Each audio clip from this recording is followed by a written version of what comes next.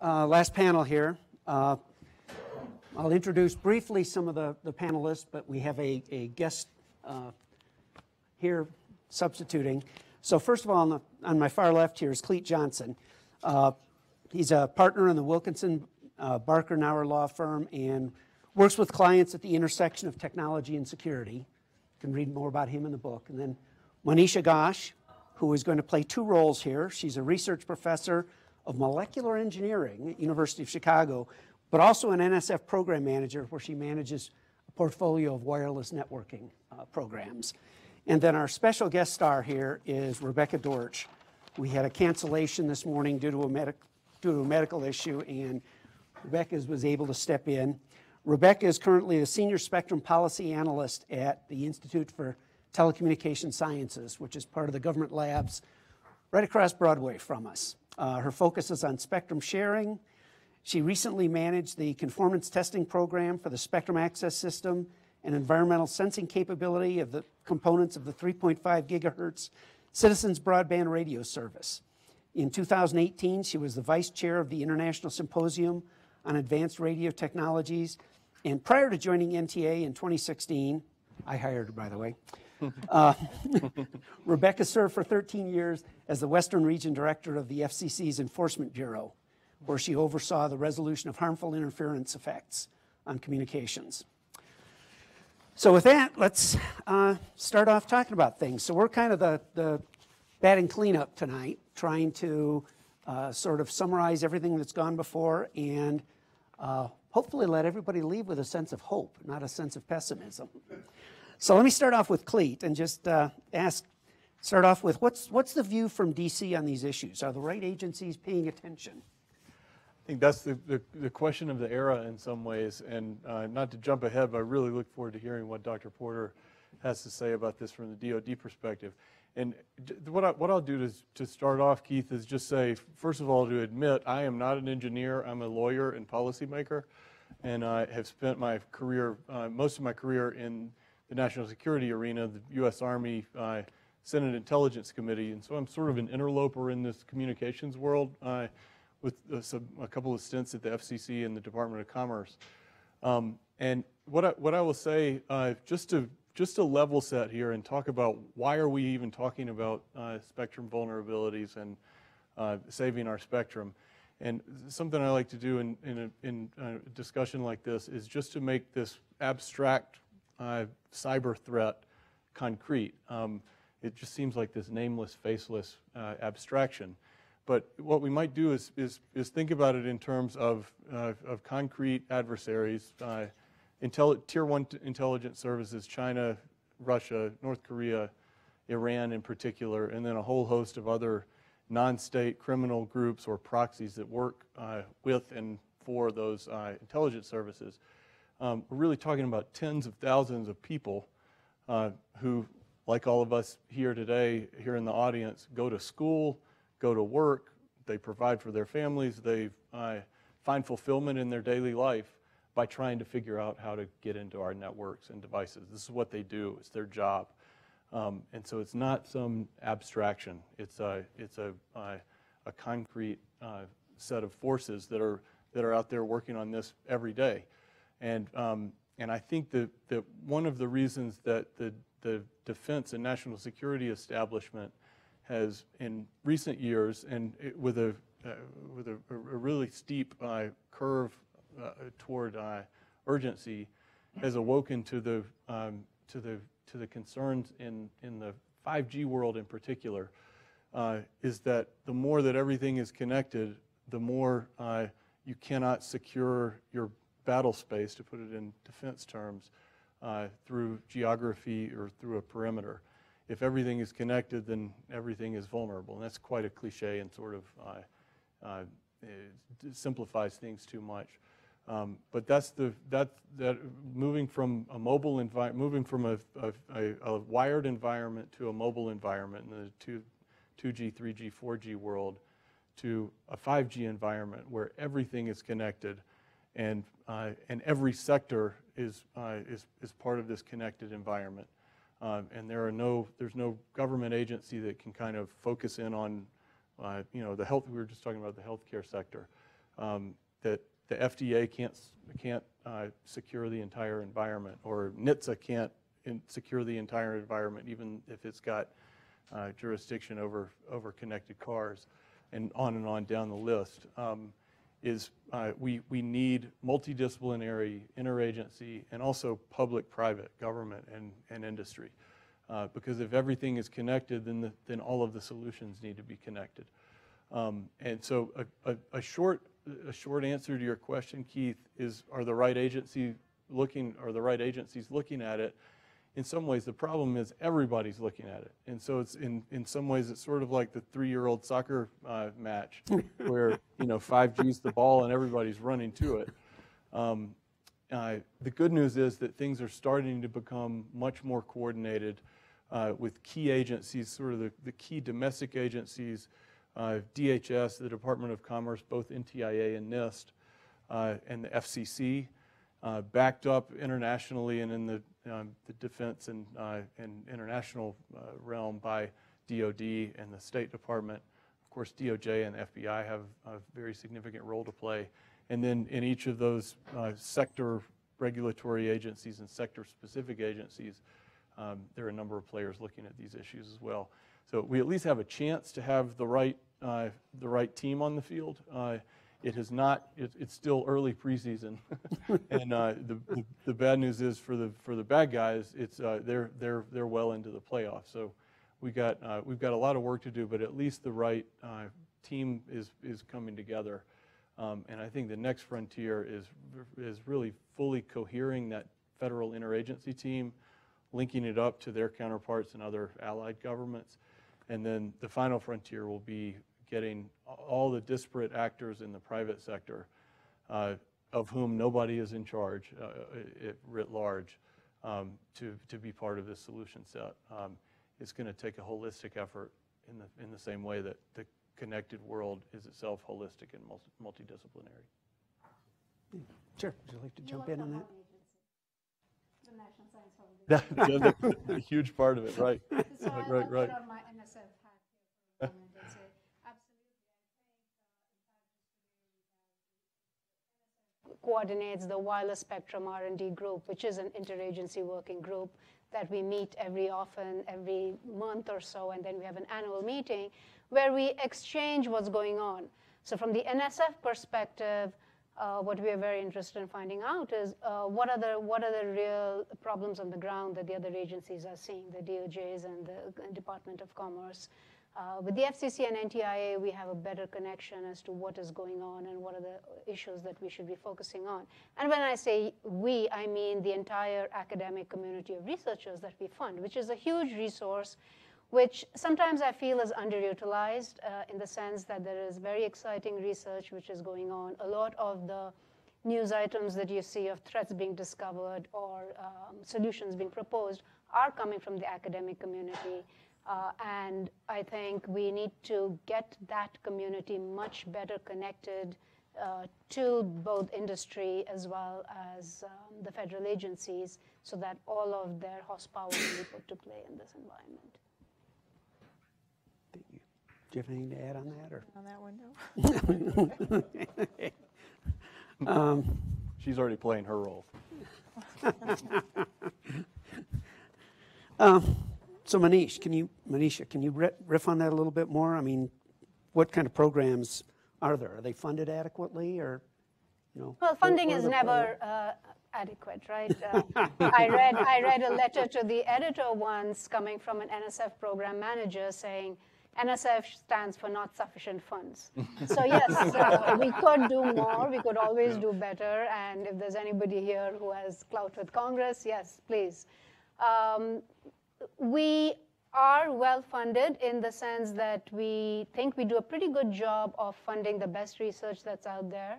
We get very high quality proposals. We have special programs surrounding security. We have a huge program called SATC, Secure and Trusted Communities, which is across departments, including the behavioral and human sciences, because security, as a number of you have alluded to, includes the human in the loop. So at the end of the day, even with things like two-factor authorization and all of the other techniques that have come out, you need the human in the loop to be aware of why they need to be secure and to take some actions to make whatever applications they're working on more secure.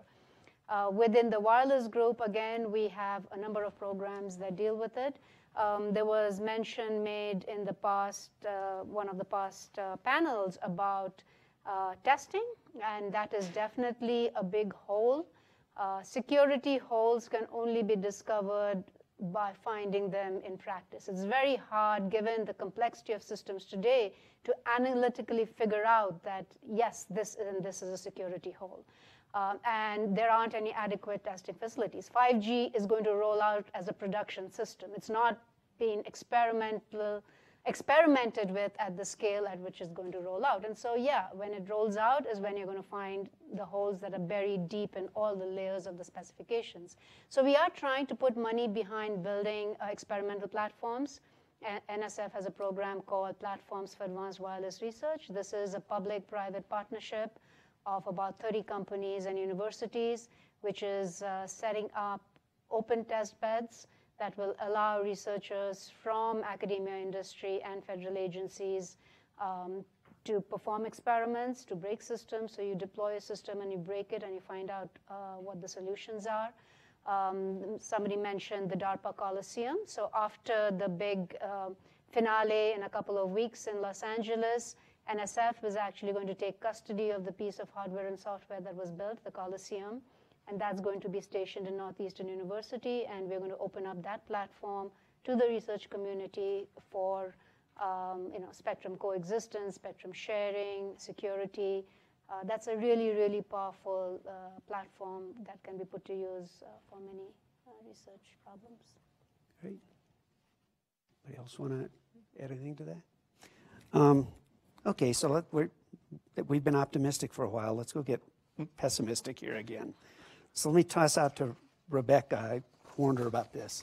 Do you have a nightmare scenario in the spectrum world?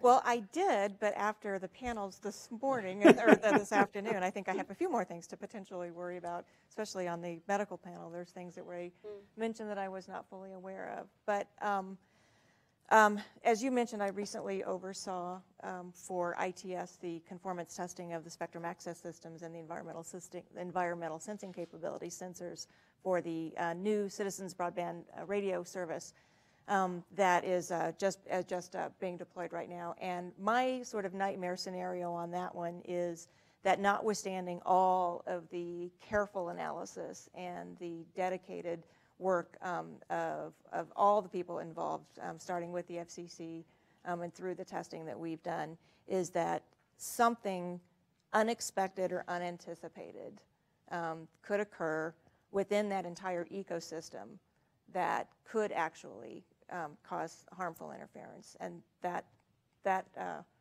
used to, well, I was going to say, I don't currently lose sleep over it since my part of the project is pretty much done. But the other thing is that we did do our best to identify unknowns during the course of the entire process. And it was part of the risk assessment that was undertaken by all parties that were involved. Including all parties involved, and started with the FCC, NTIA's OSM, and our new director, Charles Cooper, is in the audience somewhere also, or was earlier. And of course DoD, and then the SAS administrators and the ESC operators and the Wind Farm Standards Group, and then the carriers. SAS are spectrum access systems, so I will use SAS from here on out. ESC is the environmental sensing capability operators, and so I'll probably end up using ESC from here on out. But everybody really worked to mitigate throughout the course of the entire process. For example, some of the mitigation things that I think that have actually that are going to save us from a potential nightmare scenario is that the propagation models that were adopted by the Wind Farm Standards Group for CBRS have a fair amount of cushion in them.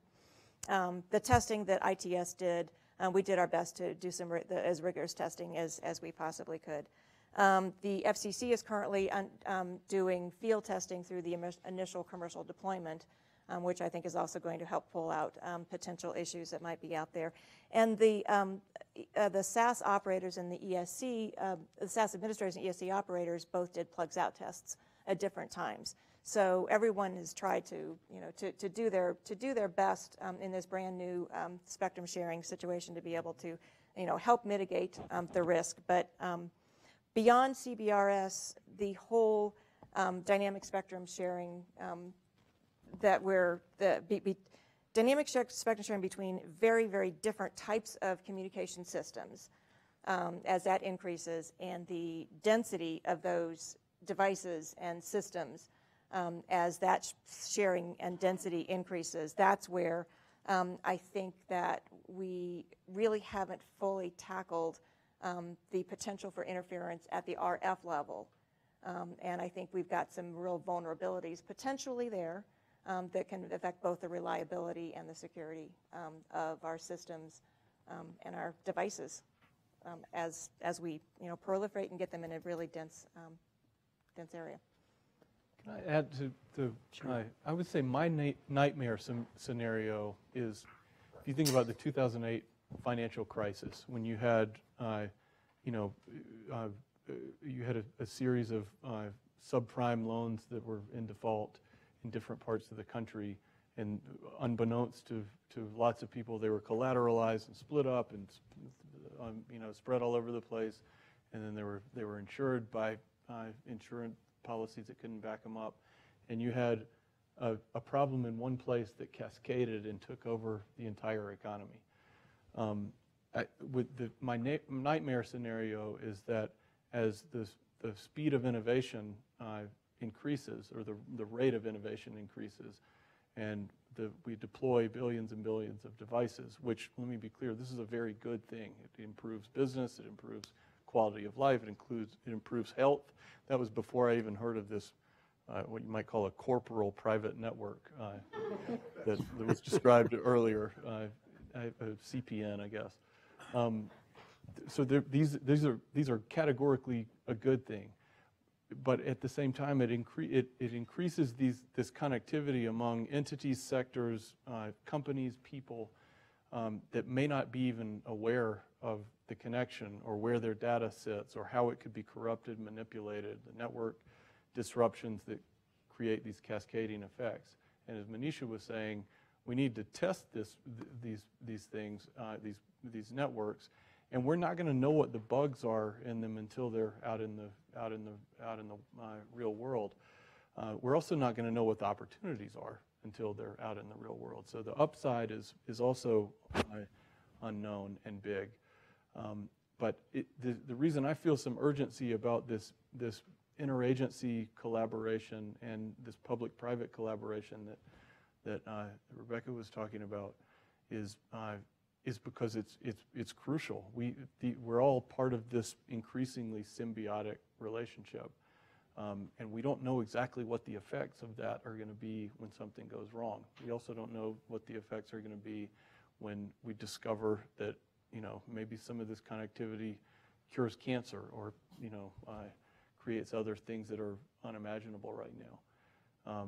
But that's what we've got to get ready for, is how all of these things cascade and in ways that are I think one of our panelists said, unknown unknowns. Mm-hmm. Yeah, one of the things, I'm not addressing the nightmare scenario so much, but in the previous panels there was a discussion about standards and how that process can sometimes be very difficult to manage. And if you look at the way I used to do standardization in a past life, I used to be in 8 to 2011. The way standardization works today is it's basically standards are designed on paper, right? A bunch of very smart people get together, you brainstorm ideas, you go off and do some analysis, simulations, and then there are bake-offs, but it's all on simulation and paper. In the past, it was the other way around. One of the first things I did in my career was HDTV, and there a system was picked based on whose hardware performed better, right? I don't think that was a great way of doing things either, because you could only build a standard for the next 50 years based on what you could build then, right? So the way we do things is better in the sense that we are keeping a path forward of evolving something. But it's gotten a bit too far where where everything gets decided on a basis of some assumptions of how systems behave and how we expect them to behave. And so somehow we have to get this feeling of system testing, system experimentation and deployment into the standards making process. Or it has to be a quicker turnaround that, hey, we tested this, we deployed it, these are the bugs, we need to be able to fix the standard quickly. That process takes too long nowadays. And as a community, we should probably pay more attention towards that as to how we fix. Somebody mentioned that I think Yomna mentioned that they found something and then 3GPP came back and said, sorry, we don't think it's a problem. So ways of, making standards much more easily correctable once defects are found out. It takes too long today to fix problems. Okay, so well, I think the first panel also talked about this idea of the systems of systems in the standards and the silos that exist even in the standards organizations. And when Keith was over at ITS, he was a big advocate of systems analysis. And so I think that that's something that without that component to it, and that goes to the whole collaboration issue too, without looking at the whole ecosystems, we do leave ourselves vulnerable. So that kind of makes me think about, two issues. You talked about the collection of systems that cascade, and you talked a bit about the scale. How do we test against system of systems effects and things at scale? Is that something? I know this is completely out of the blue here, but this is. I think it is a challenging problem. So one approach is we start building experimental test beds, and there's a lot of efforts within the government agencies to do that, but that takes time to roll out. The other is we are living in an experiment, so to speak, right? I mean, all of the data that is being transmitted from cellular networks, Wi-Fi networks, all the sensor networks, it's out there. You can measure it, you can analyze it, and you can start understanding how these are behaving in the real world. We don't do any of it today. There is very little analysis of, say, just, all of us sitting here are connected to base stations. We're connected to Wi-Fi. All of those signal strengths are going back and forth. Your phone has that information. If only, can you imagine if we could grab the signals of every phone just sitting in this room and goes to a central cloud, and you can analyze it, right? There are, of course, security and privacy issues around just doing that, and those need to be resolved, just as we've had to resolve the issues around medical healthcare data. How do you collate healthcare data from different patients across the world and make use of it? But those are some of the, I think, solutions that need to be investigated as to how we go about getting a much better understanding of the spectrum picture everywhere.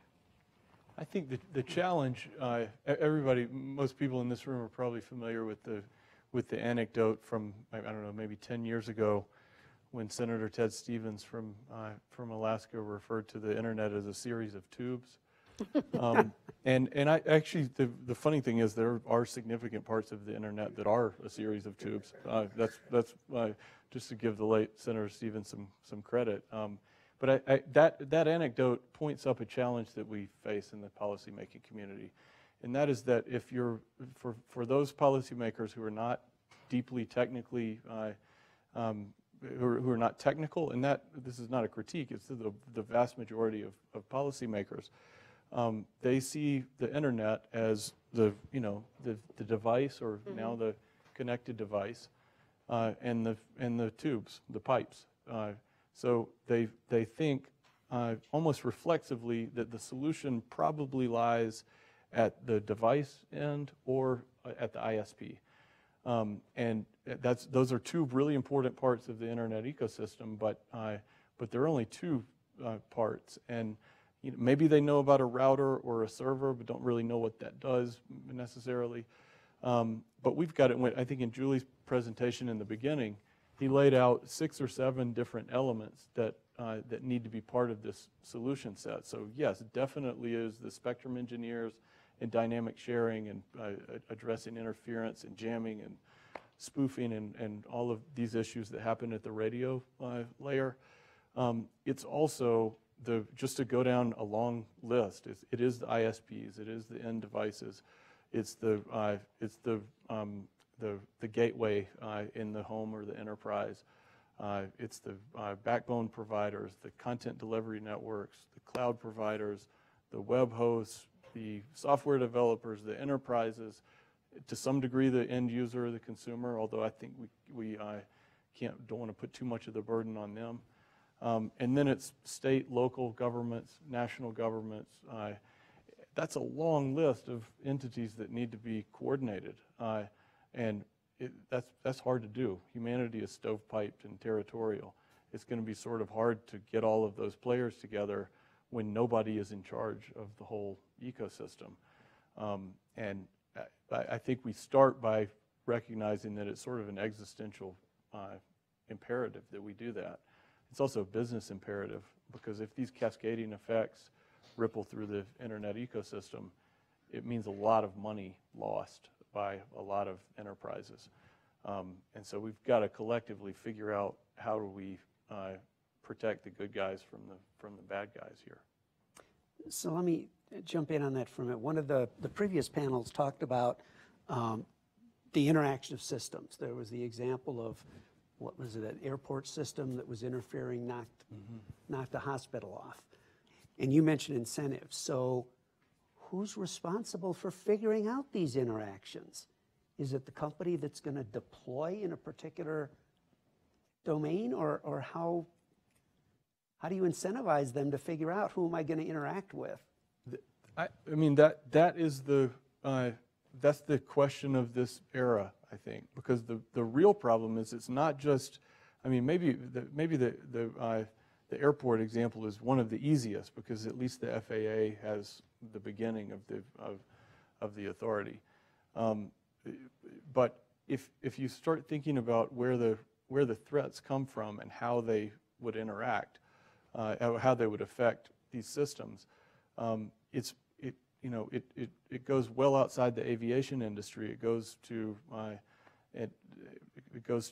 the software development that goes into the systems in the first place. It goes to various authentication mechanisms and encryption approaches, and you multiply that by every sector in the economy, and the answer is nobody is in charge of that, and it's not even within the geographical region of the United States. It's not even the United States government that can purport to be in charge of the internet ecosystem that affects that network.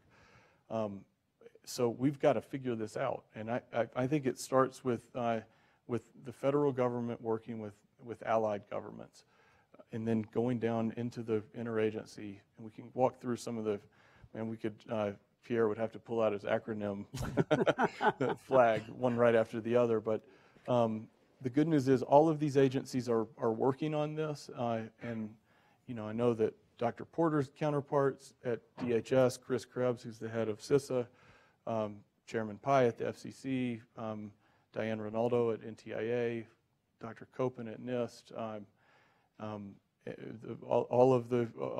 I mean, and Monisha's right. It is also NSF. It is also all of these other agencies that are key to this. We have to think about how are we going to secure this connected ecosystem in the future. And by the way, nobody's in charge of it. So is it going to be a tragedy of the commons that the whole ecosystem just gets trashed because nobody's in charge of it? Or are we going to figure out a way to structure these incentives such that everybody's equities are maximized? And that's quite a challenge. So the good news is there are a lot of interests behind doing just that. A lot of national interests, a lot of public safety interests, a lot of financial interests. So my glass half full take is we're going to figure this out somehow. It's probably going to be pretty bumpy in the next few years, though.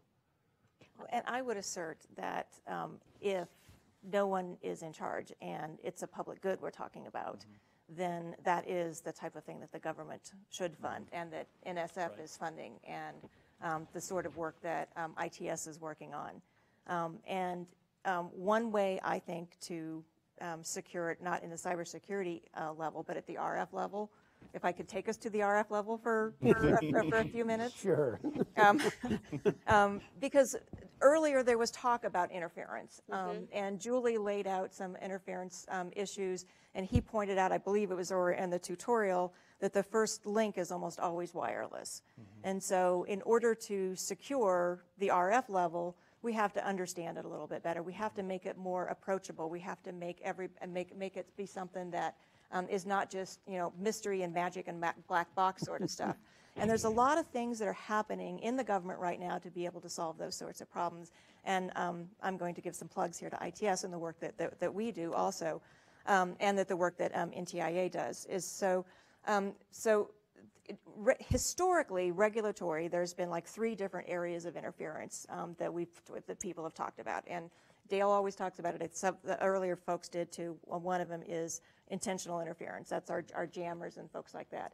And then we had the unintentional interference. And I learned a few other things about unintentional interference in the hospital examples that I wasn't aware of.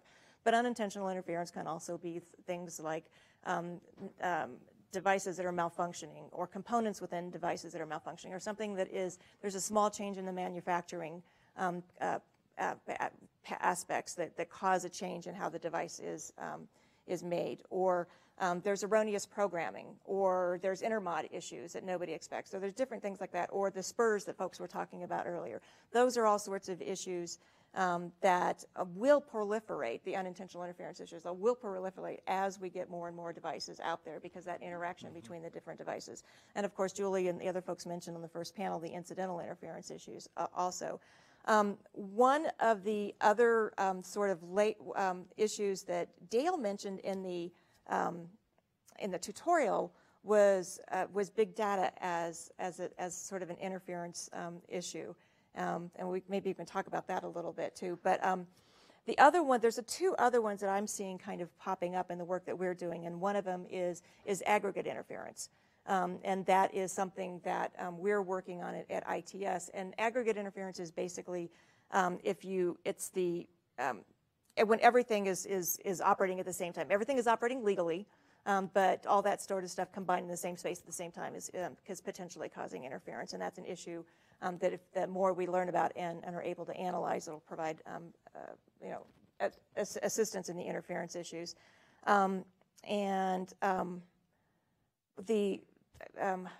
quality of what comes out of if interference at the RF level can impact the quality of your experience and the quality of the information you're getting out of your medical devices or the other sorts of things. And so all that depends upon the bandwidth, your latency, and bit error rate, and all those sorts of things. So some of the work that I think is ongoing to be able to deal with some of those issues there's a lot of work going on in a lot of places, and both in academics and throughout the government and at NSF and that sort of stuff. But I'd like to, if I could, mention a few. One of them is the one issue that has been in existence my entire career is receiver standards. And for the first time, the Commerce Spectrum Management Advisory Committee has, which recently was reconstituted and had its first meeting earlier last week. One of the topics that they're going to be talking about is transceiver identification. And given my sort of historical background in the Enforcement Bureau, from my personal perspective, this is not NTIA perspective, but my personal perspective is transceiver identification will just be a game changer when it comes to identifying sources of interference. One of the other sort of things that's maybe less obvious for non-spectrum geeks is the role that propagation plays in interference. And one of the things that ITS is trying to do is trying to improve and enhance the existing propagation models by adding clutter data to them and adding LiDAR information to them. And looking at terrain and putting all these components together and making them modular so that they're sort of plug and play.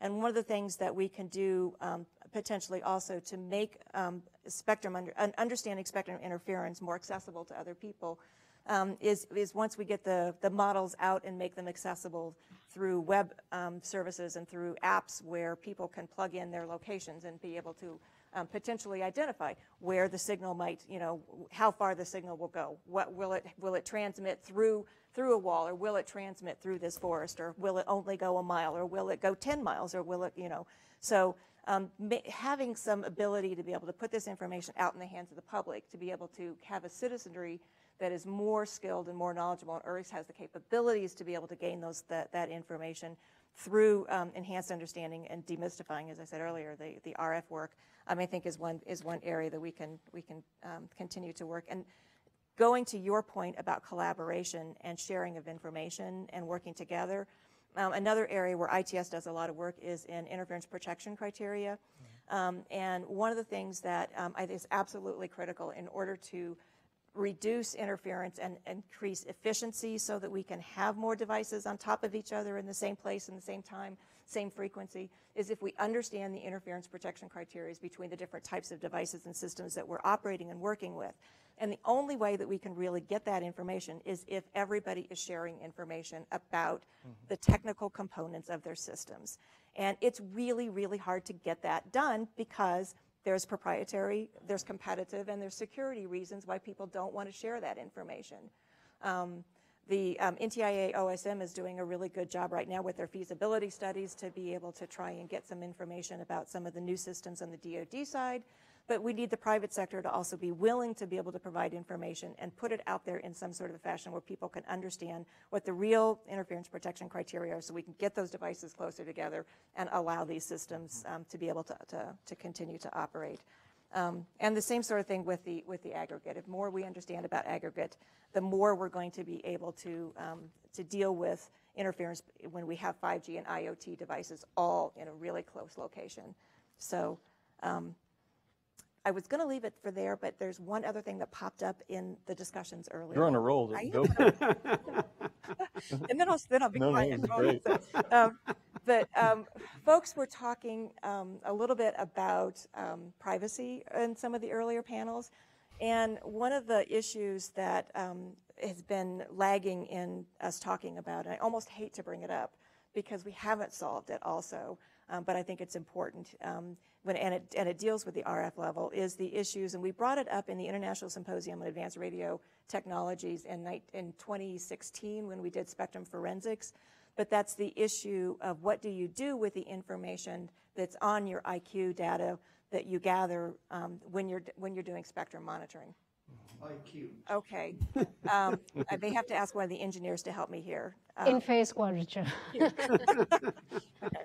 So that's just another issue that I think fits into the whole issue, and it goes to the security issues also that we need to be able to crack in order to ensure that folks understand where their privacy is potentially vulnerable. Yeah. And that's all I have for right now.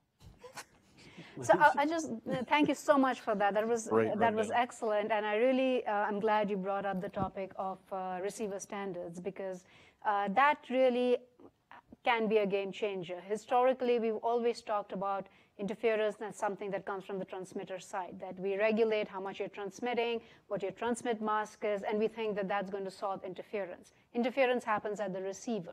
So if you're building a really sloppy receiver, and today there are no regulations about how much of out-of-band rejection you have to build in a receiver.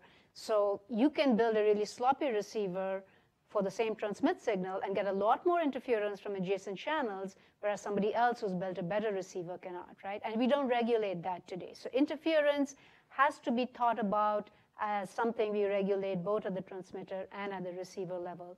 Very, very important.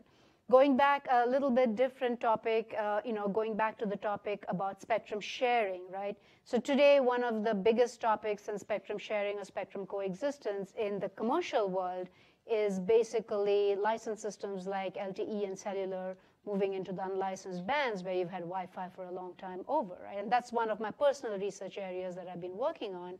And that is another one of these problems that you talk to the Wi-Fi people, they say LTE is going to kill us. You talk to the LTE folks, they say we are much better than Wi-Fi, we'll coexist perfectly with them. We actually make them perform better when we are in their space. Truth is somewhere in the middle, and there is very little unbiased testing or experimentation or analysis that's attacking a problem like this. And going back to standards for a minute, I was at an IEEE coexistence workshop that IEEE ran, and they brought 3GPP folks into the room. And it's interesting to see the dynamics. They all agree that if they could have, for example, a common preamble that both would listen to and respect, both performance would increase. But they could not agree on what this preamble should be. So sometimes there is just this hurdle that people have to overcome, these different groups, these different standardization activities. And I guess part of it is human nature, and I don't think we're going to change human nature as quickly as we can change technologies. But I'm hopeful that as people see that, if you're sharing a piece of property, and if you play nice, everybody benefits. I hope that over time that lesson will sink in and systems will learn to collaborate better. And I think a great example of that was what we saw. If some of you have seen some of the recordings of the DARPA Spectrum collaboration, where they gave points to teams based not on how a single team performed, but how the collaborative of teams performed, they found that they automatically kind of picked policies that would increase the sum rate of all their systems rather than just increase your sum rate. And somehow we have to move towards designing wireless systems that adopt this as the guiding philosophy rather than I'm going to increase my throughput at the expense of everybody else. Aggregate interference is a huge issue, and again is one of those things that we run into all the time in terms of how do you model it, how do you measure it, what are the effects. I think the ultra-wideband whole effort sort of fizzled away because nobody could really figure out how you would model millions of ultra-wideband devices that are each transmitting according to what they're allowed to transmit, but we don't know what the aggregate interference is at the receiver. So all of these sound very negative, but I really don't think so. I think just the fact that there are initiatives underway at various levels in different agencies shows that people are addressing these. Data is, I think, the hidden, could be a solution, could be more of a problem, but we cannot ignore it. We have to be able to exploit the amount of data that's out there. Wireless systems are great because we don't have to go and tap into wires to figure out what's going on, what the signal strengths are. We can really, really do a much better job of monitoring the spectrum around us. And one last thing, if I may, going back to the awareness and education piece. At NSF, actually, we think that's a huge problem. The workforce development of people just being aware of how important spectrum is. So one of the proposals that NSF funded, it was one of the power platforms, part of that proposal was that they had to have a program called Research Experience for Teachers. And this is high school teachers, and not necessarily high school science teachers. And they brought them in for the summer, and they made modules with simple dongles with software-defined radios on them that allowed them to see spectrum. Most of them were seeing it for the first time in their lives, to actually see just a waveform, what it meant that a particular piece of spectrum was occupied, what interference was, how you could find spectrum holes. And just seeing the excitement of these teachers, and that we're going to take back that course material to the high schools and educate the next generation of kids as to this problem, I think is huge. We need to pay much more attention as a community on getting those kind of initiatives underway. Great. Do you want to add more to that, or? No, I think that's the, just to pick up where Monisha left off, that the human element of this is in some ways the most important and maybe the most difficult because although maybe I'm just a 45-year-old guy and my 3 kids who are digital natives would totally disagree with me on this, but it may be. So let me flip from the pessimistic to the optimistic. Hopefully, that generation that grows up, doing everything from school to some aspects of their playful life on devices, intuitively will understand how all of these things fit together in a way that would be foreign to us. So hopefully that's where this will go. In the meantime, I think we've got the multidisciplinary aspect of these challenges is the hardest thing that we're going to have to address, because it will take awareness of spectrum, basic spectrum issues, awareness of basic software development and software development life cycle issues, basic systems of systems understanding, and we're not there yet. We got a long way to go, and it's going to be with all these acronyms that are out there. Just to throw one out that's maybe my favorite is the worst acronym in DC, other than Rebecca mentioned CSMAC. Oh.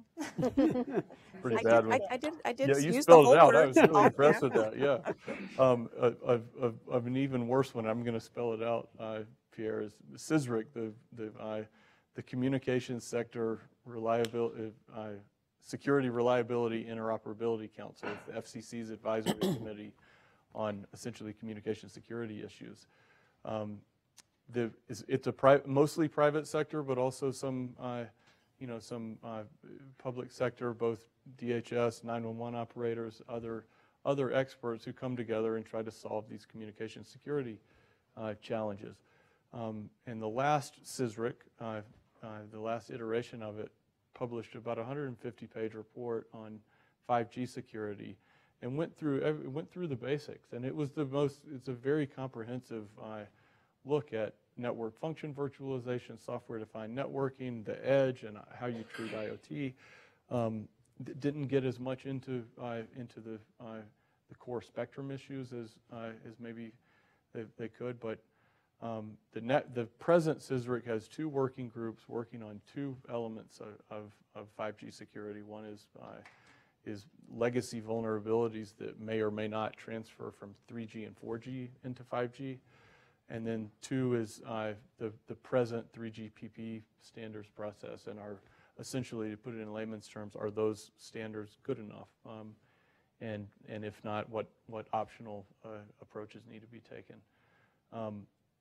That's just the FCC, and it has it can be kind of cloistered in the communications sector, and even sometimes DHS might not know what's going on the CISRIC, even though that's a great cloister of expertise. And we need to find ways for all of those activities to feed into each other, and then to somehow reach out into beyond the expert policy community into the just day-to-day business and consumer world. So it's a big task. So I guess I'll just close by saying I'm counting on my 8-month-old, 6-year-old, and 9-year-old to get us there. I'd also like to mention that we should not forget the passive users of spectrum too, because actually at NSF manages the radio astronomy activities, and that may not have any direct commercial benefit right now, but it gives us an understanding of science. So being able to understand, being able to take measurements on certain parts of the radio spectrum is extremely valuable in deep space exploration and all of the other activities that NASA and all these telescopes are used for. And as these folks explained to me is that, when we need to observe the emissions from an oxygen line, that we cannot move elsewhere. So we cannot share that spectrum with somebody else who wants to use it. If we need to observe the spectrum at that particular frequency, that's when we want to observe it. Today, because of this, large swathes of spectrum are blocked off because of this observational capacity. Those guys are willing to share in the sense that we're not observing all the time. When we observe, we don't want anybody using it.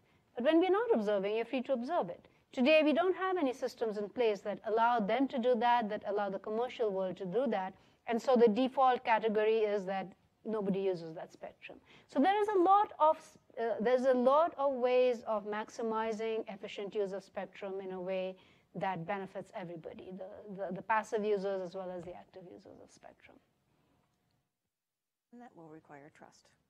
That will require trust, yes. And that goes back to the whole idea of community and humans and how much do we believe everybody's watching out for each other, right? Because right now there isn't. There is always that tension of, I need to hold on to this because if I agree to share it, it's going to be taken away from me. And we need to change that dynamic. Okay. Perfect timing. So we're being asked to move to audience Q&A. So per the ground rules of Silicon Flatirons, first question needs to come from a student. So do we have a student volunteer? We have hand up over there.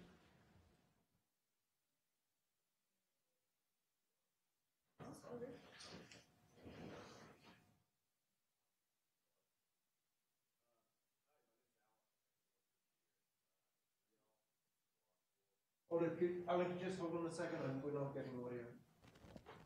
I just want to make sure that the people on the live stream can hear you as well.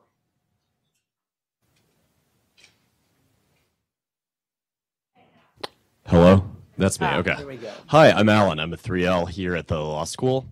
My question was, so I came into this conference, Spectrum Security. I thought it would be much more focused on avoiding things like hacking, exploitation of the systems, jamming, etc. But so much of the focus of the panels has been on just developing systems, whether it be 5G or 3.5, rolling out systems that actually work in the aggregate when the systems are densified without betraying themselves.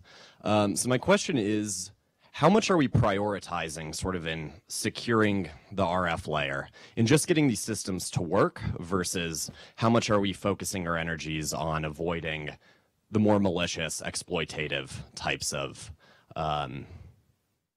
vulnerabilities? And does one solve the other? If we design a system that works to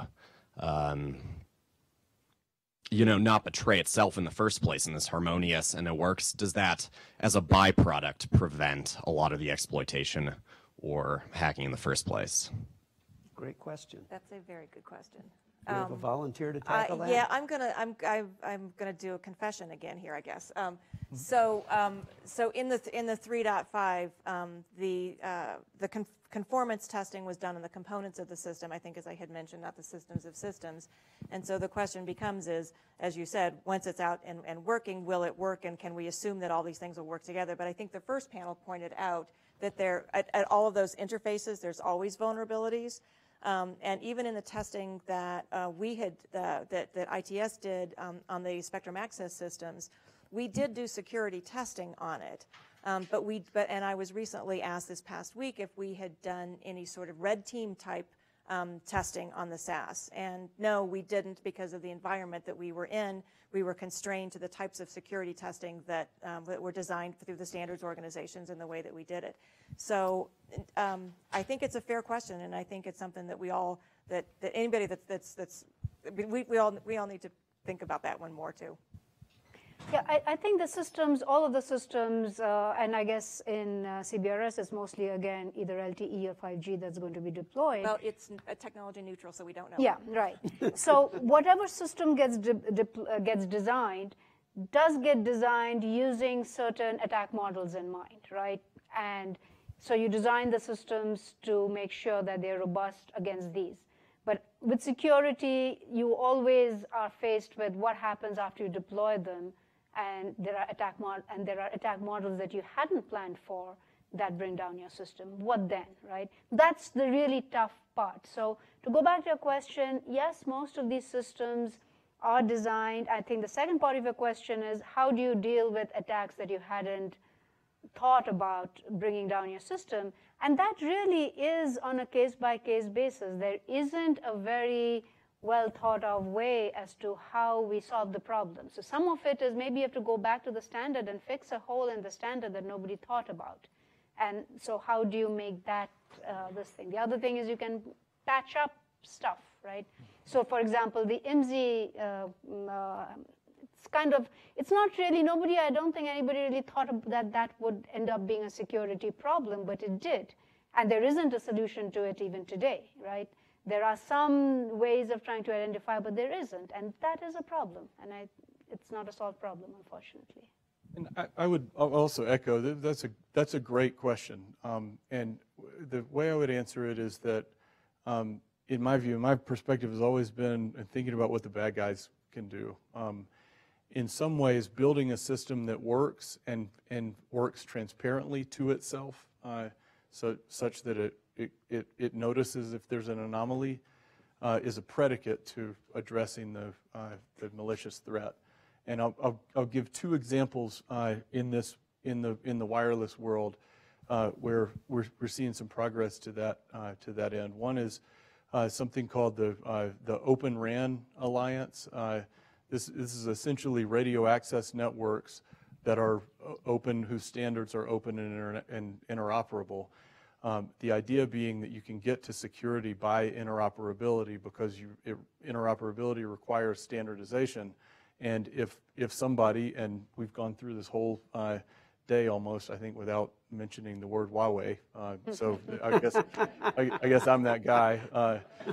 If there's a player in the RAN world that's trying to do things differently, or even in a customized, bespoke way that's not interoperable with other systems, or not interoperable with other core networks, then that could be a security problem, or it could be a way to get into that network that would not be as easy to get into if everything is standardized.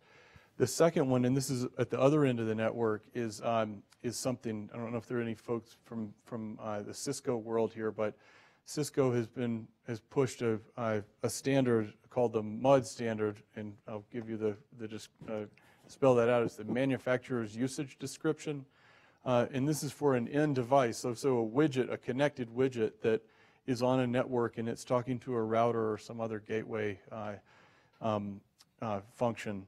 And under the manufacturer's usage description, when that widget first connects to the network, it tells the network, here's what I do. And so if the network senses that device is doing something other than what it's supposed to do, it basically can kill the device on the network. And so it's a mix of transparency to the network or to the system and anomaly detection that can only happen if you have the predicate of a system operating the way it's supposed to, transparent to itself.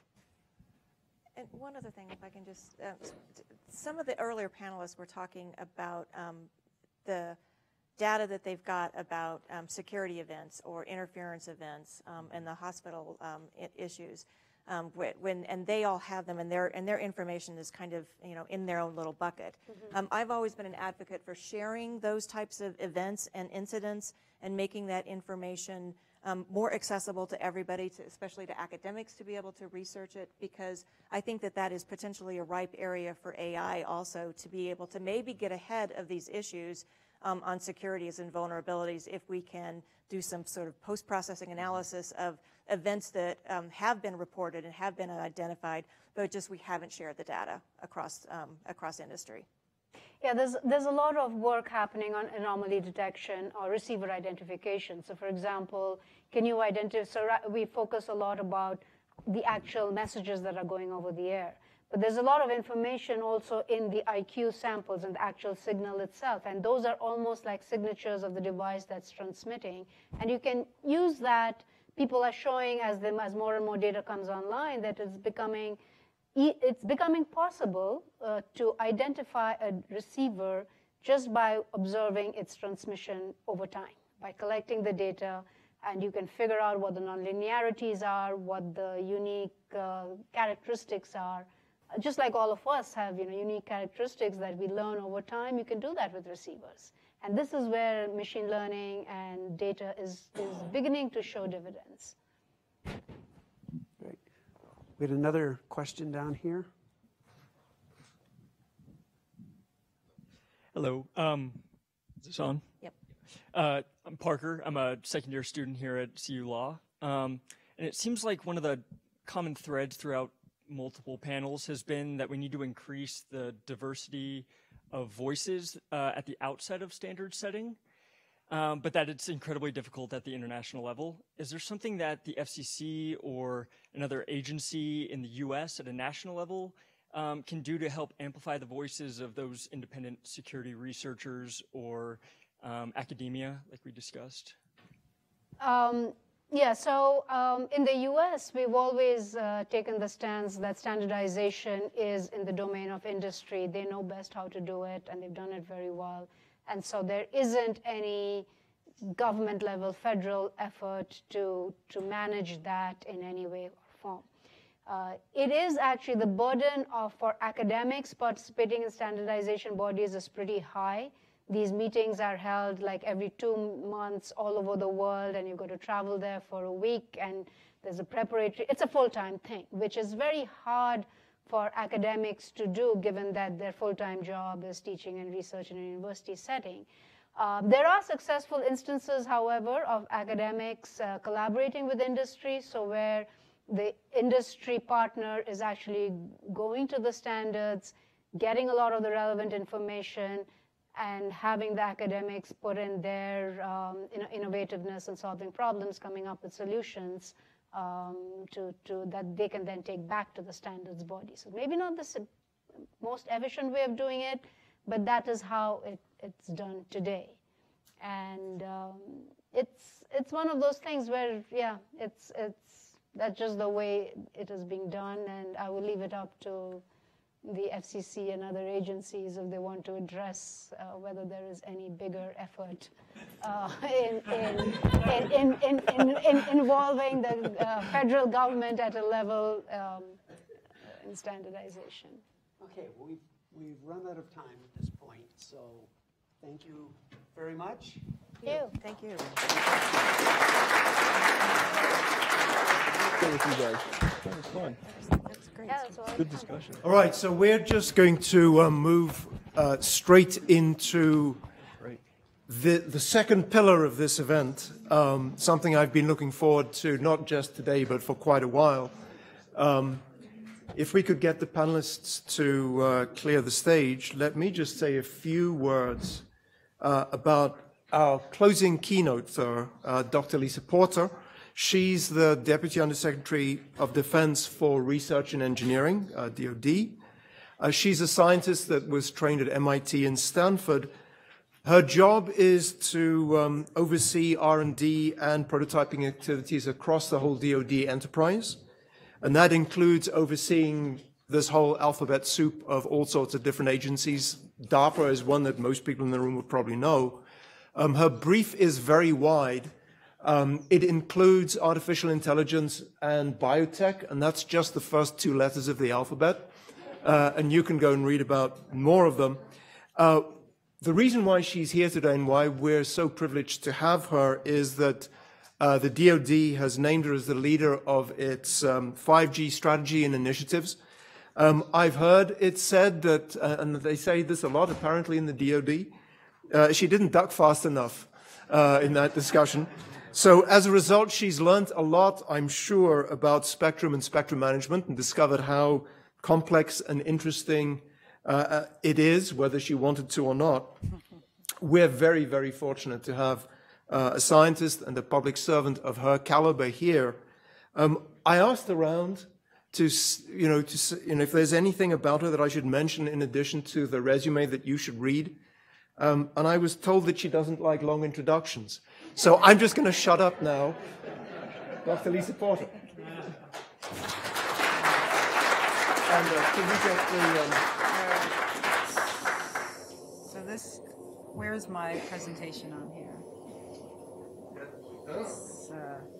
I don't want to have what happened to Julian happen. Yeah, right. Yeah. That's just... Because I don't have my sock puppets handy. So. Yeah.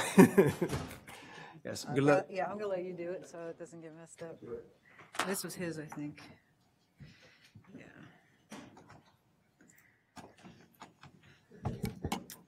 This one?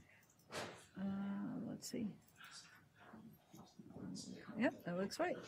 All right. Let's go ahead and put that in there. All right. Does that work? Eventually, maybe. Oh, there we go. All right. Okay, let's see. All right, I'll stand here. Can you guys hear me in the back? All right, excellent, thank you. All right, it's really odd to be giving you a talk this late in the day, so I apologize if you guys are really itching to get out. I'll try to cover this fairly quickly, but I also will allow time for questions. So for those of you who want to stay and ask questions, we will have time for that. All right, so I thought I would start off, and yes, it is a true anecdote that I did not duck fast enough. I am an engineer and physicist by training. How many of you guys consider yourselves scientists or engineers?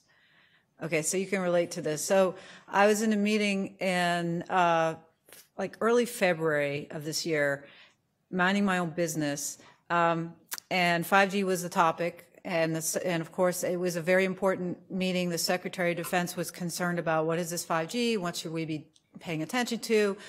We need to understand it in terms of our mission and what we need to be executing. And then there was just a bunch of baloney being swirled around. And so for those of you who are not engineers, I apologize. But when you're an engineer in a room and you hear a bunch of non-engineers saying stuff that they're like throwing out every acronym they know, but they don't really know what they're saying, depending on your tolerance level, which for most of us is right around 45 minutes, then your head just kind of explodes, right? So that's what happened to me. My head exploded. And so then the bad thing about that is, of course, when you finally raise your hand and you say, you guys are full of it, this doesn't make any sense, it's not even, I don't even know what you're saying, they look at you and go, great, you got it now. And I never learn, right? It's like, this just keeps happening to me. So, yeah, so that's how I ended up with it. And yes, I'm not an expert in spectrum. I will confess to you that I have been really blessed that the DoD actually has deep bench in this area. Of course, the FCC and NTIA has deep bench in this area. And I've been very fortunate to get to be a little bit educated on it through all of those great, smart people, and also come to really appreciate this whole domain and the folks who work in this space. It's really awesome because it's a really techno-nerdy area, right? It's really cool. And one of the things that came up in this panel about workforce development, I think actually we have to make that coolness more apparent to our young folks who are going through universities, because it's a really awesome area to become expert in. So I've enjoyed getting to learn about this, despite having first been handed to it a little bit, with oh no, it's mine. I'm glad now that I was asked to do this. So I'm going to give you a little bit of an overview of how the DoD has come to get our head around this topic and try to figure out what we should be doing that's appropriate to our mission. And I've tried, through my colleagues and myself, we've really tried to engage with as many in industry as we possibly can. We recognize how smart industry is in this domain, how long they've been thinking about this, and their perspectives have been very valuable in helping us to shape how we're going to go forward. So the first slide here shows some key themes. I think some of you have heard these themes today. Interestingly, this graphic comes from Cisco, a paper they published in 2014. And I intentionally use that because I think it's actually not a bad graphic to demonstrate what we mean by where we're going toward in terms of ubiquitous connectivity. But clearly people in this area have been thinking about this for quite a while. It is really important, I think, for the broader community to understand, those who are coming into what is 5G and what does it mean to me, to really recognize that 5G is not just 4G on steroids. It is not just about the RAN, and it is not just about cell phones, and it's not just about, cat videos at a faster speed of download. So we've been really trying to message this hard, because when you think about what ubiquitous connectivity means, and in the context of the prior panels, it does present both a lot of opportunities as well as a lot of challenges in terms of the vulnerabilities. So we really have to be mindful of that. When we we recognize there's no such thing as a secure system. This has been true since before 5G. This has been true forever. And I think we fall into a trap when we think we can design perfection. So this was alluded to in a couple of other panels, and I was very glad to hear other people expressing that perspective. We obviously strive to make things more secure. We strive to address vulnerabilities, but we should keep in mind an approach that we like to call a zero trust. And in the cyber domain, and some of you are real cyber experts, you know that the zero trust architecture approach is one that's gaining a lot of speed because people are recognizing as things become more interconnected, perimeter defense approaches really do not make any sense. They actually never really did, but they really don't now. So we are really pushing and advocating for zero trust architectures as part of the thought process. And then the third point, which is really important, when you talk about vulnerabilities, and people brought up Huawei, or at least one person brought up Huawei in the prior panel, the DoD has a perspective that's very simple. We have a mission. We have to be able to operate through anywhere and anytime. We don't get to choose where we deploy or when we deploy. We have to be able to operate. And so we are approaching 5G and next generation ICT more generally in terms of how do we ensure that we can operate through, regardless of who's there, trying to prevent us from operating. And the military that masters ubiquitous connectivity, in our opinion, is going to be the one that maintains overmatch. So ubiquitous connectivity was alluded to in the prior panel. I liked how it was characterized. It offers a lot of opportunities, many of which we cannot fully anticipate today. And it also offers a lot of vulnerabilities, many of which we cannot anticipate today. But we have to adopt the mindset of continually being flexible and adaptable in our understanding and our ability to both defend and exploit the 5G opportunity space so that we are, in fact, the masters of our domain. All right, so this next slide talks a little bit about operate through in the context of its relevance to the broader first responder community. So for those of you who have an interest in the first responder problem space, you recognize that there's a good amount of overlap between what I just said and what first responders have to deal with. The ability to operate in congested and degraded spectrum environments, and the ability to operate over networks that may be compromised.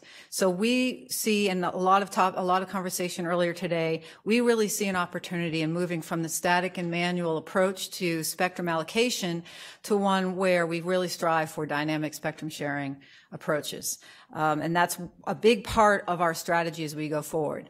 The CBRS example, the 3.5 gigahertz example that was talked about, I think is a really great proof that this is a possibility, that we need to get serious about this and that we can get serious about it. It is something that's going to require true collaboration, as was talked about prior panel, around both industry, DoD, and other government agencies saying, how do we do this together? But it is doable, and we've got to start working on it now. This will give us a significant national advantage, competitive advantage globally if we solve this problem. Because if we figure out how to do this, of course, we will be able to maximally use the spectrum, and others may not be as good at it if they don't figure out how to solve it. So we are really excited about what dynamic spectrum sharing can potentially offer, although we recognize that it is very difficult, particularly when you look at a lot of frequencies and things moving around, a lot of different devices, and so on and so forth.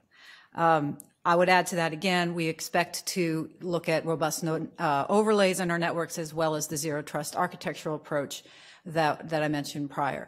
And the Cisco example that was given, the MUD example, is one that I think is motivated in part by a zero trust mindset, right? It's don't assume that something can connect to your network based on who they say they are. There's a constant need to be doing endpoint security and endpoint verification and validation. So those kinds of thoughts are already out there in industry, but we want to amplify them and coalesce them around a strategy. So here comes our plan, our overview of our DoD plan in one slide. It's always good to have one slide in the government bureaucracy, right? Because typically that's about the attention span of most people you brief. And then second, you always have to have a graphic, some pretty picture. And then the third thing is every strategy has 3 points, right? Always 3 points. So A for effort here. So we have a graphic. And it is DoD parlance, so you'll see warfighter to warfighter, warfighter to machine, machine to machine. If you are in the commercial or private sector, substitute human for warfighter.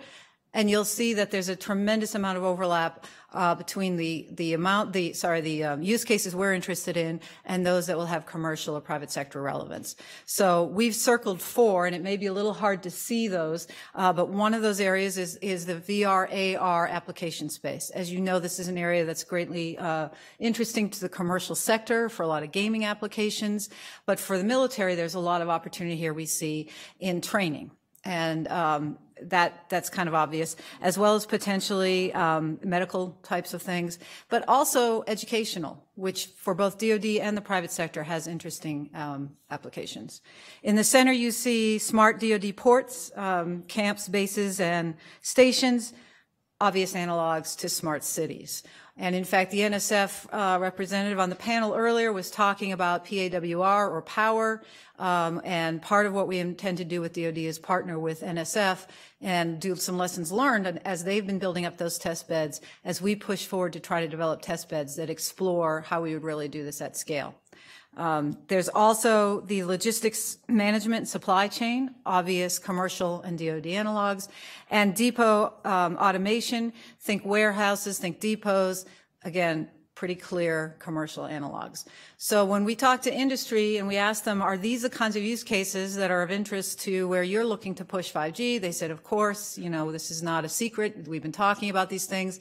And we said, well, would it be interesting to you if we had some collaborative experimentation that allowed the DoD to accelerate what you're already doing into our space, but at the same time would allow you, industry, to perhaps expand the experimentation base that you're currently conducting and really look at some different interesting use cases. And they said, yeah, that would actually be interesting to us. And so with confidence, we go forward and we say, okay, industry, we're interested in working with you in collaborative experimentation. This has obvious DoD benefit, but we believe it also has a benefit to industry as well. The operate through part of our strategy I've already commented on. We definitely need to make sure that we can operate anywhere and any time. So part of what we'll be doing as we do these tests at scale on our DoD test facilities at various bases is we will be doing red teaming. That was a question that came up earlier. Red teaming will be a part of what we do to explore the vulnerabilities as we explore these different use cases so that we can understand how we can improve the ability to operate with these use cases while reducing our vulnerability profile. And then finally, the innovate part refers to the fact, this is something that I'm personally passionate about, that there is no finish line here. So there's been a lot of parlance in the popular press around a race for 5G and who's winning the race. And I'm not a fan of that analogy because a race implies a finish line, and there is no finish line. 5G is just one stop along the way to continued progress, hopefully progress forward as we go. So it'll be 6G, 7G, and fill in the XG. And we need to continue to push ourselves as a country to be at the leading edge of innovation. So this is why partnerships with NSF, for example, are very important to us because we want to bring industry and academia along and push things forward in the cutting edge. 5G right now promises a lot of things, some of which will come true, some of which we will fall short. The areas where we fall short and we learn through experimentation where we're not ready, we want to continue to innovate and figure out how we address those things. So that's where you're going to see a three-pronged approach from us, where we'll have some investments that are more longer term, higher risk, technology readiness level being lower, because we see that we've got to keep pushing. So for those of you who are interested in working with us, we will be putting out a solicitation in fairly short time frame, hopefully. You'll see at the bottom, the bottom of this chart indicates an initial draft RFP is anticipated in early November. But I mentioned the use cases already. The initial RFP will say, okay, these are the initial use cases we'd like to try. These are the initial DoD bases that we're thinking of trying them at. This is the kind of information we think we can provide. This is how we think this is going to go. And the nice thing about having a draft RFP is it allows industry to come back to us and say, you forgot to address this, or this part is confusing, or we're not sure how this IP coordination is going to work, how we're going to protect our IP and still to address what you're trying to do. And that conversation can occur when you have the draft RFP. And then we put out a final RFP that's hopefully tailored enough that industry says, hey, that's a good request you're asking for. We understand what you're asking and we can respond to it. We expect to do this in a rolling fashion, meaning there's no way we can know everything, nor should we know everything right now to ask for. And so rather than trying to put out every single use case and every single base all at once, we're going to do this in a rolling fashion. We're still working out the details of how many bases and how many use cases will come out in the first solicitation, and then how many will come out, let's say, 3 months after that, and then another 3 months after that. And these are estimates. Every number I give you is an estimate, roughly 3 months, right? I always have to be careful because people write this up in the press and, the roughly disappears. And so when in the government, nothing is ever precise, right? So just keep in mind that we try to give you as much information as we can, but there's always a squiggle next to what we say. So if you're interested in how to work with us in these large scale test beds and how to work collaboratively, even if you're in academia, he says, is there a role for us? Absolutely. There are many members of the National Spectrum Consortium with whom we are working. Some of you may be members already. They have both academic and industry members. It's really easy to become a member if you aren't one already. They really make the barrier to entry extremely low to join. And you can participate if you're a member, but you can also participate as a sub to a member if you're not a member, okay? So you don't have to be part of the National Spectrum Consortium to ultimately participate in this activity, but you will have to be a sub to somebody who is a member.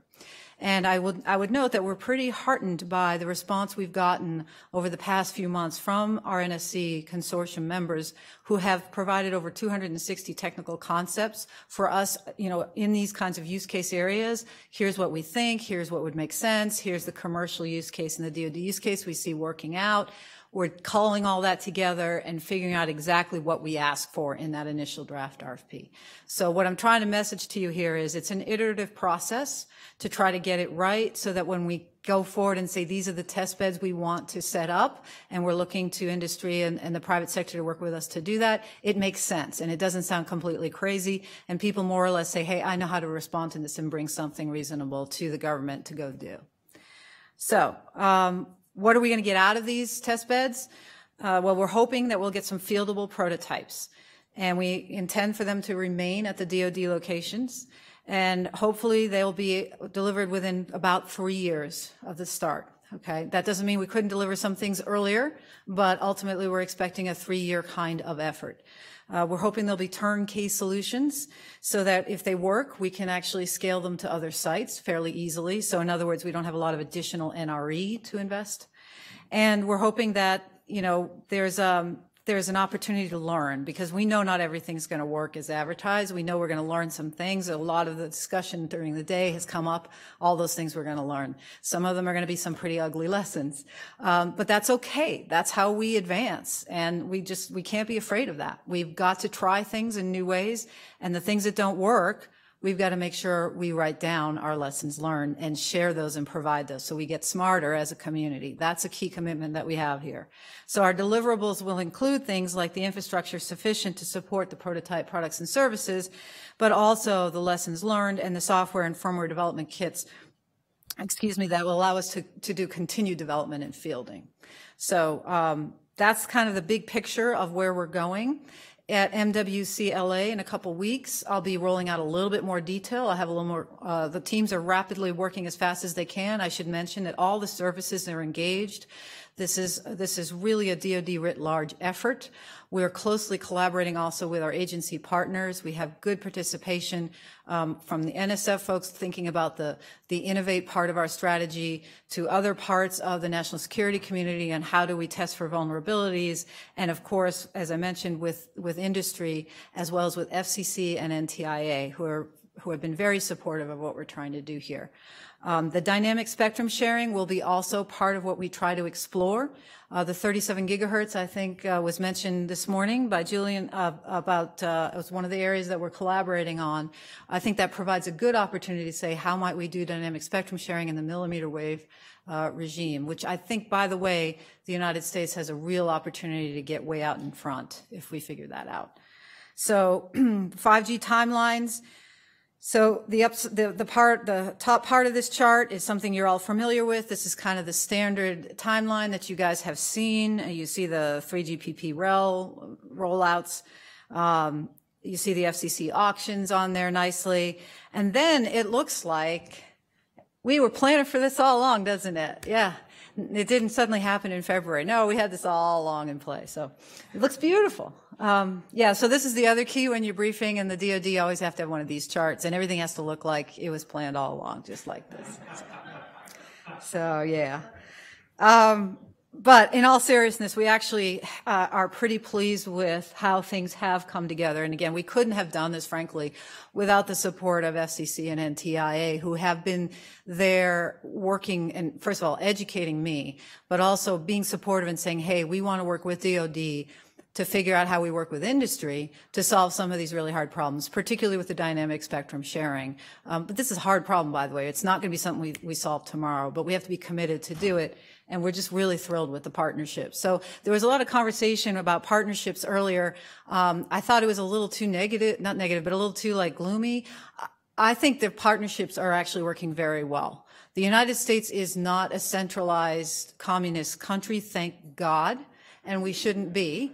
And we shouldn't get overly worried about how Chinese and other communist countries run their stuff, because we don't want to become China to beat China. We have a lot of our own specialness that allows us to be truly competitive on a global scale. So we don't want over-centralization and, really heavy-handed, top-down government dictatorial processes. And I think that's why the FCC has been so good historically, is they recognize that, and they try very hard not to be too heavy-handed, as they at the same time put in the regulatory frameworks that allow us all to be successful. The DoD is trying to come at that from hey, we want to be collaborative with industry. We're not trying to be heavy-handed. We are going to identify vulnerabilities that we hope that you will want to work with us to solve, because we want to be able to use your stuff, and therefore everybody's successful. But I'm not overly worried about, frankly, how China does their thing, because we're not China and we're not going to be China. We're going to do it our way, and our way is the better way. That's just how I think. So, all right. So one final slide. I did read your summary paper. That was a summary of your workshop in March. I think it came out in June, but I will admit that I only read it like a week ago in prep for this. It was really great, and Julian did a great job summarizing it. But I put this slide together in part to address, I thought, some of the things that were raised in there, and some of the perspectives I would point out in response. So many of the lessons we have learned with our current networks, I think, will translate to 5G. Things that have come up, like stronger encryption, and as well as the improved privacy protection. The IMSI issue came up, things like that. I think we're smarter now than we were 10 years ago, and that's good. And we should actually look at that and say, all right, let's leverage what we've learned and let's take those lessons forward. Now, we also should be recognizing, and this has come up, and I was glad to hear this, 5G is really going to lead to a true convergence of all these different modes. The mobile, fixed, wireless, and wireline, which have historically lived in their little stovepiped worlds, including their standards bodies, right? And that came up a little bit earlier. We have to move past that. This is going to be a truly converged system, and so our security solutions cannot be stovepiped by mode. That's going to lead to a lot of suboptimal solutions. So that's a hard barrier, as it was discussed earlier, human nature being what it is. Everyone carves out their little turf wars, or sorry, I should just say their little turfs. But we have to recognize as a country that if we figure out how to collaboratively think about this as one big problem versus stovepipe problems, we're actually going to do, I think, a really good job. Now, there are numerous attack vectors, and you guys talked about some of these all day today.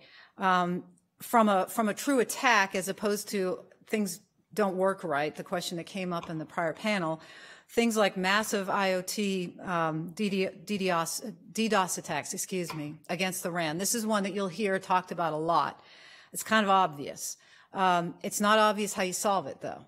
So you have a lot of problems with endpoint security challenges as well. That came up earlier. So there are things like that that we know we have to address. These are not the unknown unknowns. These are the known knowns, whatever. This is stuff we actually know we have to deal with. NFV SDN, just because I didn't feel like spelling it out, for those of you who don't know what that is, that's network function virtualization and software-defined networking. Exploitation is often raised as a concern. A lot of it is because NFV in particular is still new, and we have to figure that out and how that's going to work, and what we're going to do to ensure that we don't introduce too many vulnerabilities into that. And then, of course, this is something I always want to emphasize, attacks against the edge from third-party apps. So we can't forget that software and third-party applications are still a huge source of vulnerability. People are really fixated on components and hardware, and software is still going to be a huge problem. In fact, there was an article that just came out, and I get these, daily updates on all the articles. It was in Federal something. It was one of these small Federal Computer Networking Online. It was like one of these small trade publications, and it was about how the NSA identified that software is really the biggest issue we still face in cyber. And so we can't forget that. We can't forget about the applications community. How are we bringing them in to our standards bodies discussions? Where are they in 3GPP? That's kind of an open question that we need to think about. And then the other thing I like to point is that 5G also presents some interesting opportunities from a security perspective. So some of these came up as well, and I'm kind of bullish on this.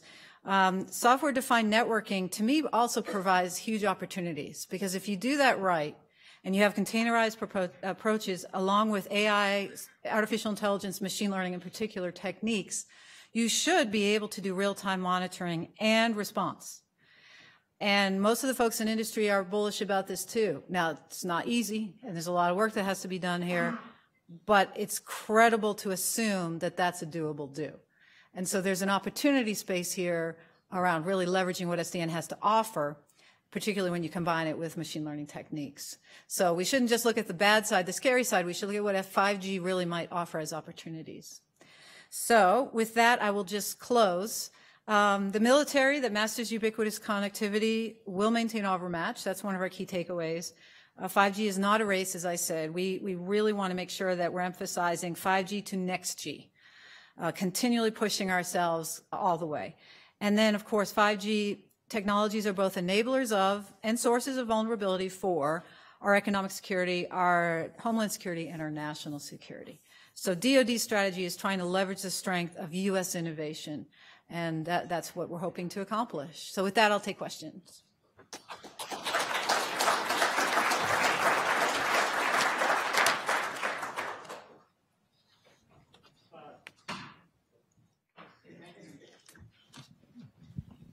So much, Dr. Porter, for just a terrific keynote speech.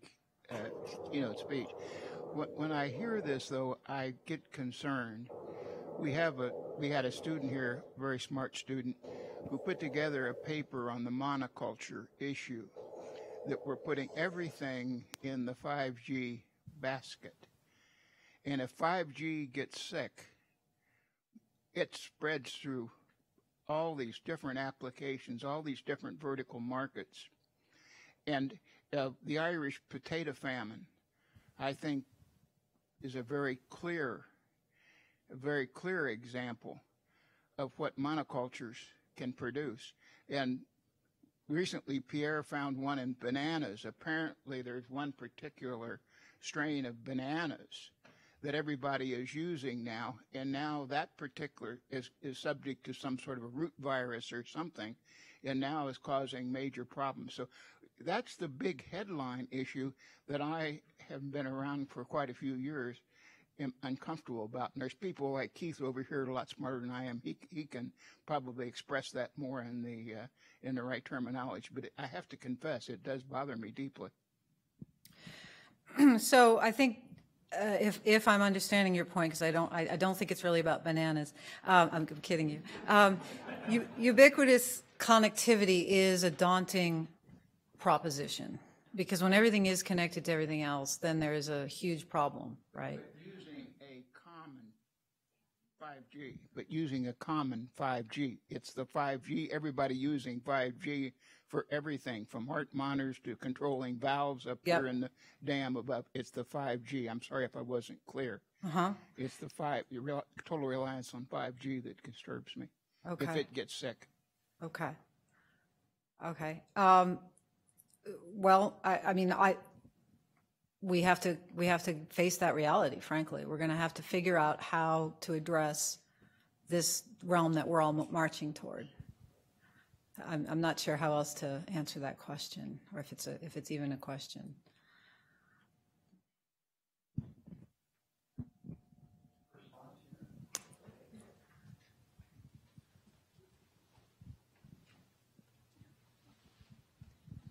So if I may just address that concern a little bit. So I know that we are focusing on 5G here, but in actuality, there are actually a lot of modalities that we are using to connect these devices, right? Yes. Wi-Fi 6, we didn't talk about Wi-Fi much. That's the huge other parallel connectivity mode that we're all using. There is these low power, long range methods that are out there, which are not 5G, which are alternative methods. Some of them are proprietary, some of them are standardized. Most of the low power health monitors are using Bluetooth low energy, or they're using some other connective modalities. So yes, 5G, they want to do it all. I don't know whether they will actually do it all. They do want to take over the world, but I think all of these parallel methods of connectivity will survive. And if a virus were to strike 5G, hopefully one of these other smaller systems can come in and sort of come up with a new way of connecting these devices together. But I think it also goes to, and that's why I was struggling to answer your question.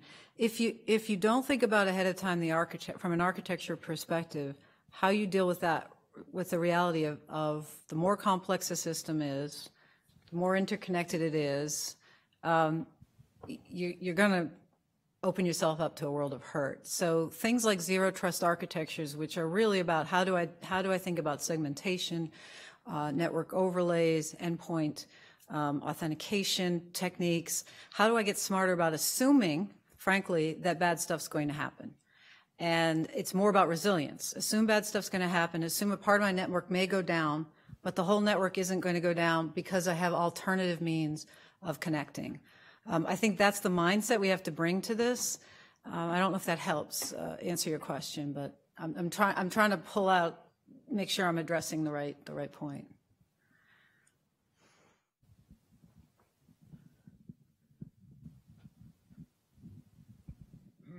Funny thing about the Irish potato famine, there's a biotech potato that's resistant to late blight, which is the virus that caused the famine. It's been banned in Ireland because they don't like GMOs. I really don't know what to do with that, but okay. All right. Thank you. Yeah, I mean, we can easily get caught up in analogies, but there sort of are. There's a reason why monoculture is the way farming is always done, because it's, you know, it's most productive with all these benefits. And there's only one problem you have to solve.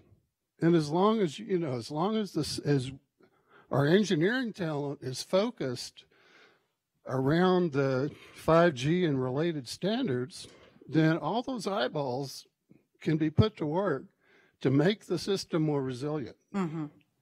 And there's not like a universal virus that can spread through the whole 5G ecosystem and destroy everything. Mm-hmm. That's not the way networks work. Right, right. But there is an advantage to focusing our talents onto a problem that can become sort of generally well understood, right? Yes, yes, agreed. Agreed.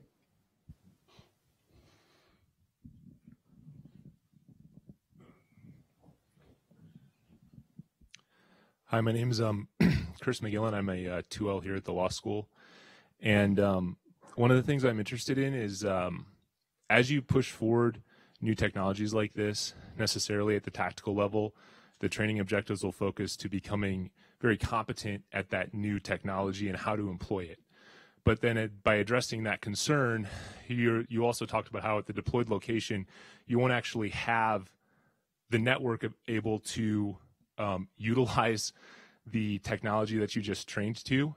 So how does the DoD address the fact that the majority of your training objectives over the course of this life cycle that you're talking about are going to be compromised potentially at the deployed location.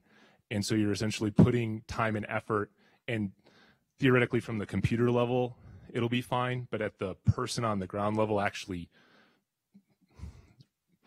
doing the throttle work, that's going to be a very different thing. And so I just want to generally address that. So, and remember, we have these problems today, right? It's not like it's a new thing to say we go places and people are trying to keep us from operating. And we have network challenges we have today that the DoD has to be able to establish comms in areas where people are trying to keep us from communicating. That's just fundamentally true and will always be true. So the way we address that is we train as we fight. And that's why our training bases are so important. And that's why things like CBRS are actually such a big deal, because it was kind of alluded to, but the details around that are the Navy needs that spectrum when it needs it to operate its radars. And that's why that was, and I think it was NTIA who brought up, kept her up at night to make sure that there wasn't any unintended consequences of sharing that spectrum, because we train as we fight.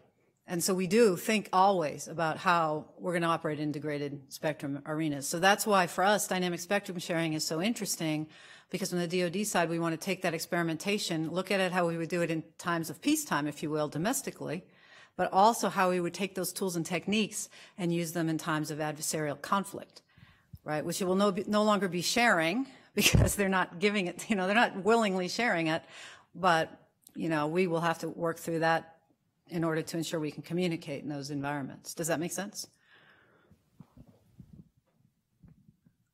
It does, yes. Thank you. Okay.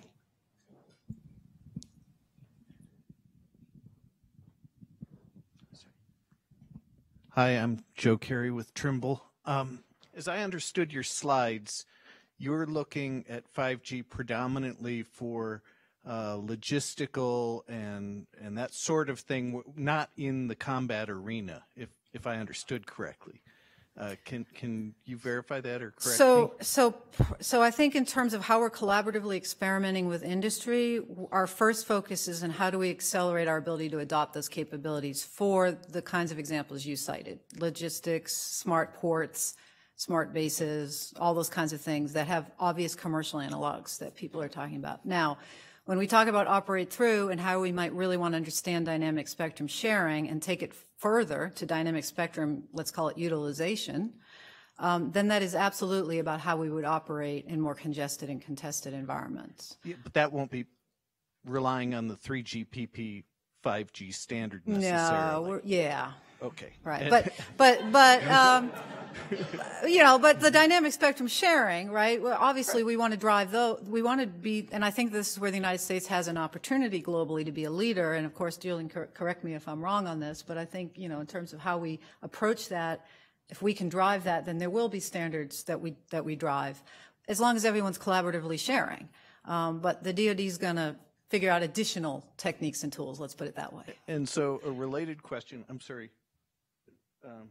If I may, sure. Is so my understanding is that most 5G systems operate at shorter distances or shorter ranges than most 4G systems, although there may be some exceptions.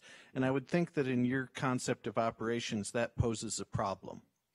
So I would say that 5G offers an ability to also introduce millimeter wave, which does, of course, operate over shorter distances.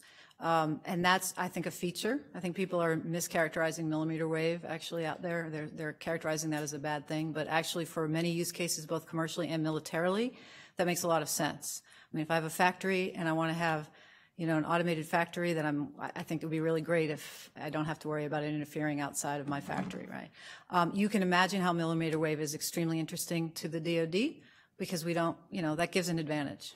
So I think it's actually a good thing, and it's complementary. And again, Julian, you can comment on that as well.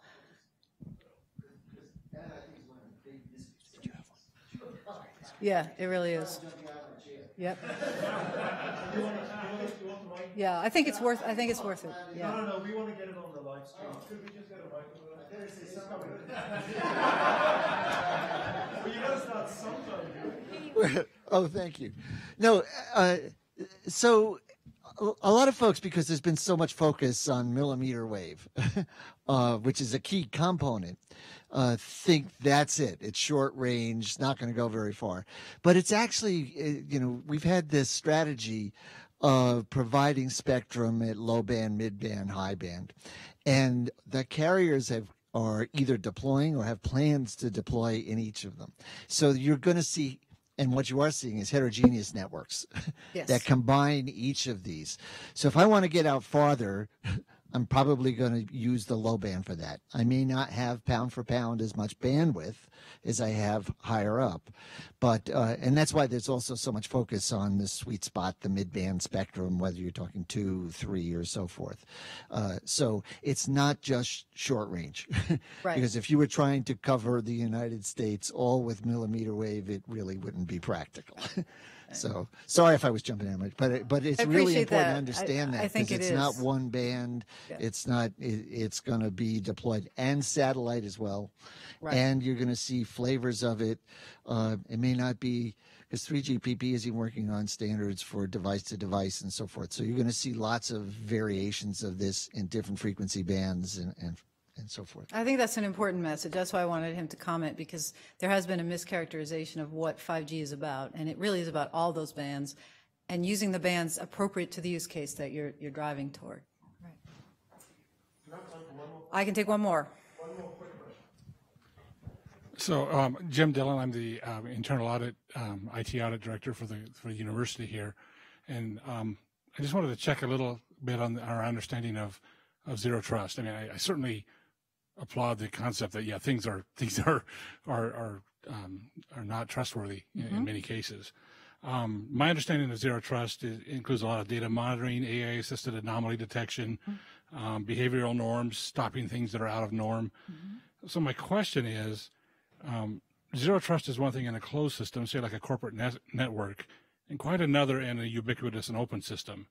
How does DoD pursue zero trust in the face of totalitarian concerns or the loss of personal freedoms that may be promoted in a zero trust environment where every action is monitored and possibly recorded? Will that impact the ubiquity forecasts? I hope write that down ahead of time. I had to, because I could have taken two hours to try and inform the question correctly. But I think you're asking. So I think you're asking a really good question, and zero trust is obviously easier to implement for a network over which you have sort of some sense of control. Now, you understand that, of course, zero trust is a response to historical approaches to do perimeter-based defense, essentially. And we're trying to drive people away from that. And a lot of it is also, it's not, you can't just assume something is, quote, trustworthy to be added to your network because the person says they're trustworthy, right? Or because, oh, well, I've used this before, so it must be okay. So a data-driven approach is really fundamental, and you touched on that. And that doesn't mean we've figured out how to solve for a completely open, diverse system. I mean, to your point about imagine different devices and some we haven't even anticipated, and they're not all going to have the same capability, blah, blah, blah. But from a mindset perspective, that's what we're trying to advocate for. And it does drive you to a different set of solutions and ways of thinking about it than if you say, I'm going to draw perimeter defense kinds of approaches, right? That's what we're advocating for. All right, well, thank you very much for your time and for staying as long as you did.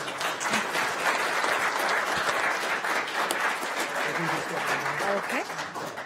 Well, sorry. Thanks. So that was a spectacular end to a fantastic day, starting with Julie, going through 3 panels. Thank you all for being here in the face of the storm. Just a couple of quick notes to close. The presentations are going to be posted on the website. There will be video, there will be transcripts. 2 students, Chris McGillen and Greg Callahan, are actually going to be writing a report, so keep your eye out for that. We're going to move to the reception now. So if you're a student, and if there are still students, please make sure you talk to a practitioner. If you're a practitioner, please talk to a student.